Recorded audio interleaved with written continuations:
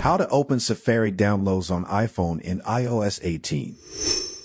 Watch to the end and do not mistakes. First, open the Safari app on your iPhone.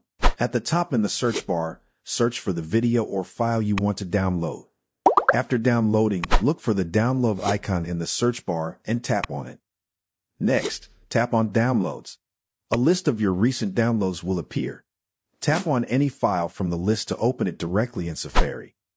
To access your downloads outside of Safari, exit the app and open the Files app.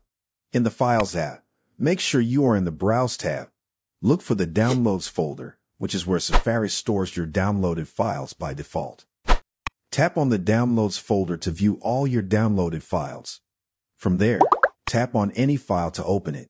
You can also manage your files by tapping and holding on a file to reveal options such as Move, Delete, or Share.